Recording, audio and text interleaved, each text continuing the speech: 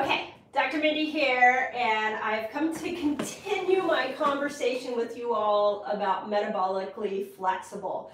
What does that mean, and how can you make sure that you're always in a state of metabolic flexibility? And there's a lot of pieces to it, so this is why we're dedicating this whole week to this idea, because once you grasp it and you understand it for you, there's so much freedom in it. You'll stop worrying about macros. You'll find that you can enjoy the different styles of fasting. You can feast okay. It's just a beautiful place to live. So this morning I put out a video. I showed you guys 7 different things that your mitochondria need in order to stay healthy. And it's the mitochondria of the cell that is determining metabolism. So this is the part of the cell that you're going to want to fix. Now there's another part to that story, and that's what I'm bringing you guys today, and that's that the mitochondria, and I drew this out, and I apologize, my drawing is not that of my staff. When you get all those beautiful pictures, they are not coming from me. But the other part of that story that I want you to look at is that the mitochondria are inside the cell, okay? So when you look at the mitochondria, you've got to understand that there is a cellular membrane around the outside of this cell that has to be healed first. You've got to repair that in order to even get into the mitochondria to make yourself metabolically flexible. So for example, one of the things that we know really heals a cell and heals these mitochondria are ketones, which is awesome. This is what we're all trying to get with fasting and with the ketogenic diet. But if this outer membrane is rigid and swollen, those ketones are not even going to be able to get in there to heal those mitochondria. Same thing with the things like oxygen and the nutrients to heal the mitochondria. Those will be very difficult if you don't work on the outer part of the cell membrane. So we have to repair the membrane, and how do we do that? And there really are 4 things, and I'm going to do them actually in the order I would encourage you to repair them in. And the first thing that you've got to do to repair this cellular membrane is you have to eat the right fat, just made up of fat. So if you are eating bad fats, you are causing the whole outside of this membrane to be congested and swollen, and you're literally building yourself a rigid cell membrane that is not going to let the nutrients in and not going to let the toxins out. So this is like, I'm going to say it's about a 90-10 rule. Sometimes I tell you guys about the 80-20 rule. 80-20 rule is 80% of the time you want to make sure that you're eating very clean. 20% of the time you can get away with a little more toxic food. But when it comes to fats and the cellular membrane, you honestly, 90% of your diet, 90% of the time that you're eating, you need to be conscious that you're always having good fats. And then 10%, if you have some French fries here and there, it's not going to be the end of the world. But that's 10%. That's a very small amount of time. So let me make this really applicable for you. And what I see with a lot of people is they get really into fasting, they get really into keto, but then when they do eat, they're eating the wrong fats. And then they're frustrated because they're not getting the results that they want, that everybody else is getting with keto. So the first question to ask yourself is, are you eating the right fats 90% of the time? So are you, and that would mean going out to dinner. Think about it, even at high-end restaurants, they can be cooking with canola oil and vegetable oil, and those fats are causing that outer membrane to swell. Okay, second thing that you need to be conscious of in order to heal this membrane is sugar. This is why we do the keto diet, right? So insulin, you have these receptor sites on the outside of the cell membrane. And if you're eating at this receptor site here, and this is what insulin resistance is the insulin can't get into the cell anymore. So if you're a resetter in my Facebook group, I did a little post on this morning. I showed you guys that picture. So make sure you're doing the good fat on the outside so you build yourself a really healthy membrane, and then make sure that you're bringing your insulin levels down by eating less sugar, as many of you are already doing here on my channel. Okay? Third thing, you have other receptor sites over here for hormones. And these hormones, these receptor sites can get blocked by toxins, and they can get blocked by BPA plastic, which is ubiquitous in our environment. It's in a lot of our foods, but this is even now getting down to the nitty-gritty of, like, are you eating food in plastic? Are you microwaving plastic containers? Are you putting saran wrap around things? Are you drinking water out of plastic bottles? Well, BPA is going to go into these receptor sites and block it so that hormones can't get in, but it's also going to make it, once you have a toxin there, it's going to start to swell this part of the cell and make it difficult for even ketones to start to get in there and heal those mitochondria. Heavy metals. This is why we're so fanatical in my clinic about helping people pull heavy metals out. Lead and mercury that we're finding in our soils, mercury that we have from dental care and in our fish, cesium and thallium that is in secondhand smoke. Those kind of things will come, those kind of metals will come in here and block these receptor sites. So now if you've had exposure to that, you come along to fasting and keto, and if you aren't eating the right fats, if you're not detoxifying and you're not consistently bringing those insulin levels down, you're not going to get the keto results that you want to get, and you're definitely not going to be metabolically flexible, which is really the state where you can click in and out of this keto high, is what I would call it, like where you can go all day without food, where you have a ton of energy. You're not going to be metabolically flexible because you haven't handled the toxic load, and you haven't handled the issue around fat, okay? So most of you are doing really great with the insulin.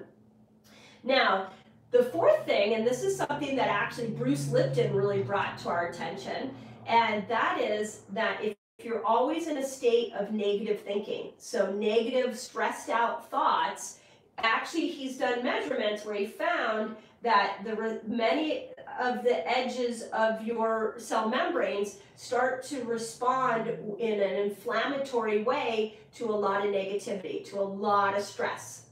So you can actually inflame the outer cell just by your negative thoughts alone. So this is why you need tools and you need environments where you are working towards thinking more positively, living in more of a state of joy. Go back and watch all the brain reset videos I did on this. But negative thoughts can affect this outer membrane as well, okay? Now, one last thing, and then I'll open this up for questions. Remember that the mitochondria also have a membrane. So again, I go back to fats are crucial. They are more important than sugar. You have to be eating the right good fats. Then you've got to be minimizing your sugar, which again, most of you are doing so well. And then you have to make sure that you're minimizing your toxic load.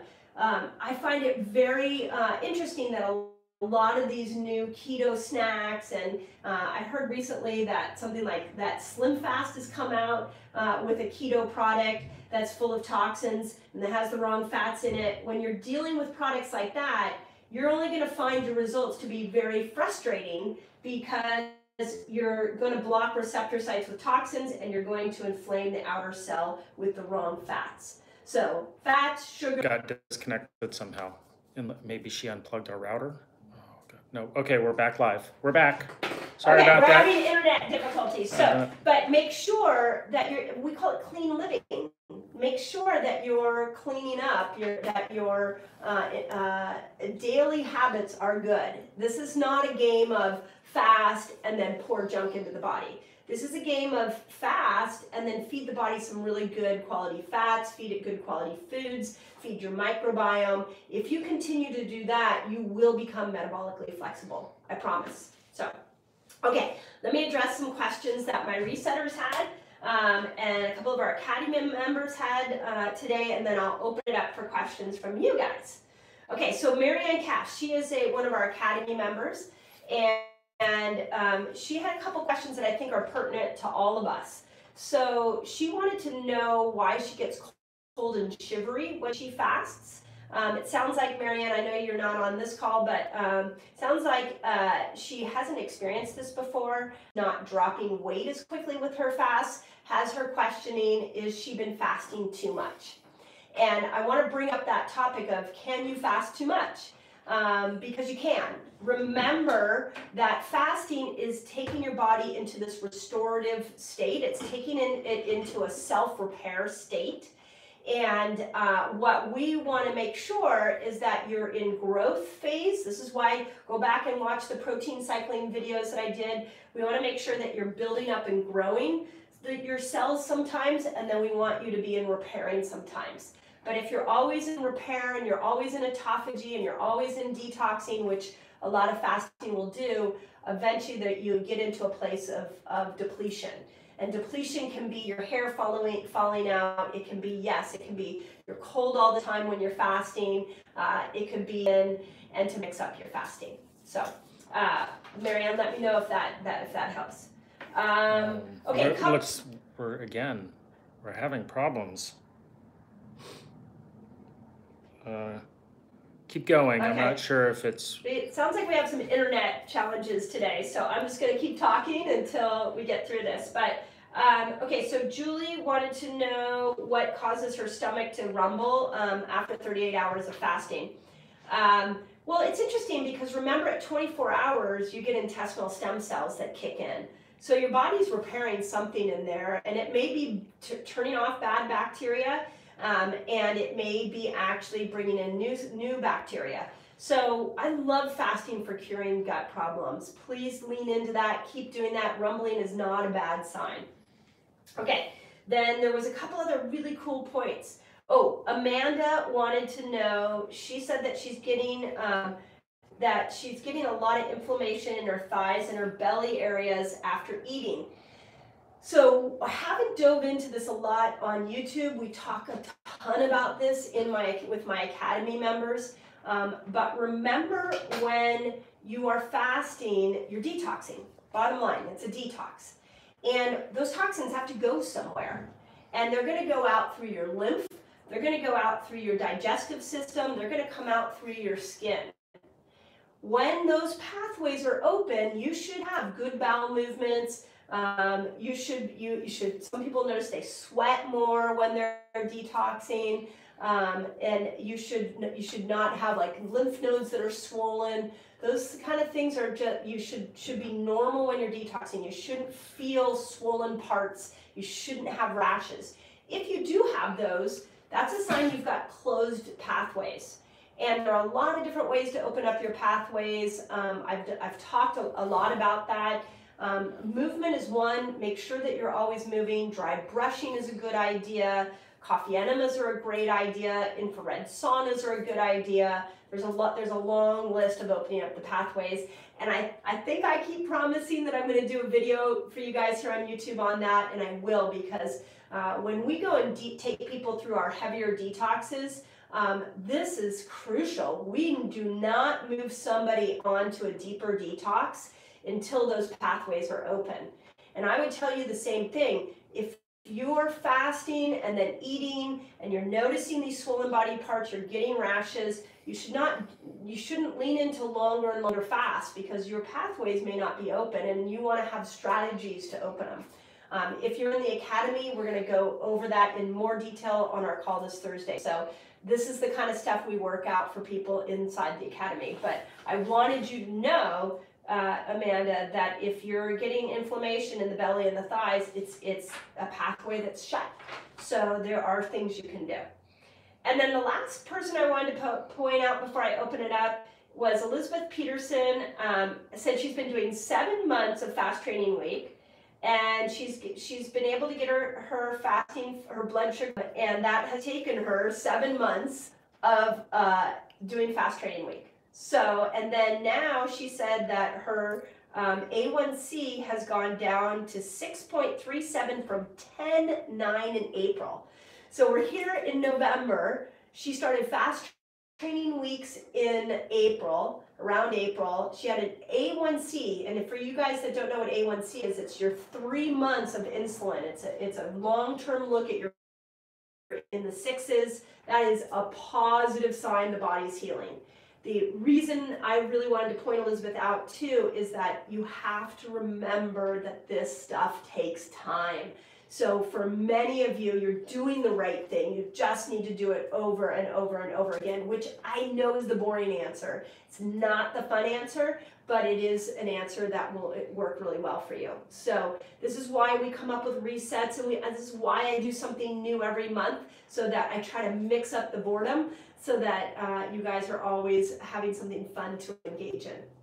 So, okay, those were my questions from my resetters. I don't know if you have anybody. We have a few good questions, okay, yeah. Great. Awesome. So the first one is from Carmen Babb, and Debbie and Cardinal are both answering as well. Okay. Answering. But she wants to, she's lost 12 pounds Awesome. in doing keto for 3 months. She doesn't Congrats. say what amount she's trying to lose, but she still has fat in her belly area, Yeah. a specific area. Okay, so I had a call with a patient yesterday, and I think this is such an important point that I want you all to get. When your toxic load goes up in your body is so smart that it has to figure out, as that toxic load goes up, where is it going to store these toxins? So remember that our bodies are programmed for survival. So is it in the body's best interest to store those toxins in the liver, or store them in the heart or the lung, or is it in the body's best interest to put it into a place like fat? Well, I think you all would guess that it's better for the body to store toxins in fat. So now, as we go into keto and fasting, and we're unwinding and healing the body, that stubborn belly fat, particularly, often is those stored toxins. So there was 2 things that I would tell you. 1, keep fasting. The longer fast will make sure that it shakes some of that stuff loose. So 36 hours fast, like 1 time a week, is really good. And then start a detox. Go watch my video I did on detoxing, because I give you different phases of detoxing that you can click into. But that's usually when we're getting that stubbornness. Those are some good tricks. Longer fast, detox. Now, if you've been longer fasting and you're still stuck and you're not losing it, then you got to add in the variation. So. Okay, and Eddie wants to know maybe some good examples of good fats. Okay, good fats, awesome. It's funny, thank you, Eddie, for asking this, because I was going to put a post out about it, and I thought, I wonder if everybody knows good fats versus bad fats. So it's really important to reiterate. So the worst fats are canola, vegetable oil, soybean oil, partially hydrogenated oils, things like margarine are no good, and believe it or not, olive oil if you heat it up. So if it gets heated up, those are the typical worst fats that we see in foods. And if you walk into your supermarket and you look at the chip and you look at the cracker and the cookie aisle, you're going to find all of those foods in there. The good oils, the ones specifically that we really like, are avocado oil, coconut oil, sesame oil, and olive oil if you don't heat it up. So if you keep it, like I do a really nice organic fresh olive oil, I'll put it in my salad dressing. Then grass-fed dairy is also a really good fat. Raw nuts are good. Nuts that have been oiled and then cooked aren't really good. Dry nuts, not as bad, but raw nuts are your best because they also have enzymes in them. So, but that's how pasteurized dairy, full fat pasteurized dairy, not great. Raw dairy, yeah, that hasn't been heated up is considered a good fat. So, great question. Great. And Kim has a really interesting question. Okay. How do you know when the membrane is healed on the cell? Is there any physical manifestations? Yeah. Is it only lab tests that could tell us that? Well, we actually do a test in our office called a Medioxy test. It's 15 times more sensitive than like CRP. CRP is your typical blood test measurement of inflammation. Medioxy, it's a little urine test, and we have people pee in a little cup, and then they put a little agitator in this test tube. We mix it up. Based off the color, we can tell cellular inflammation. So there is a test like that.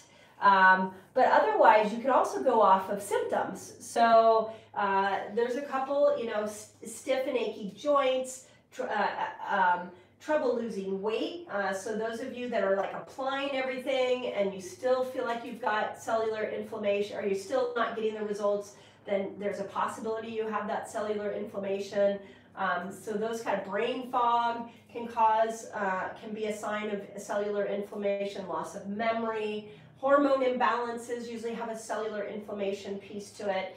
But if you're like just really healthy, you have an insane energy, you're following these protocols, and you're like, I'm symptom free, I'm living a great life, then the Medioxy, or you can get a CRP blood test, would let you know.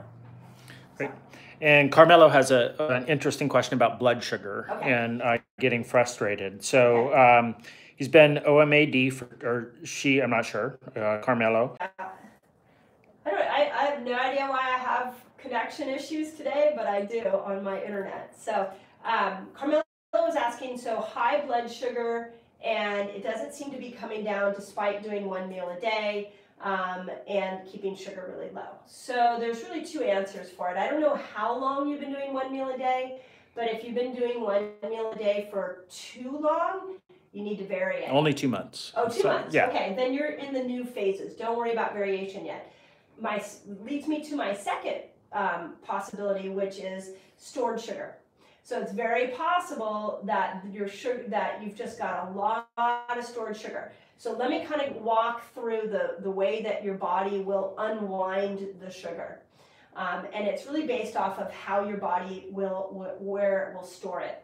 So when insulin goes up, what ends up happening is it'll get high, and blood sugar and insulin will be really high in the blood first.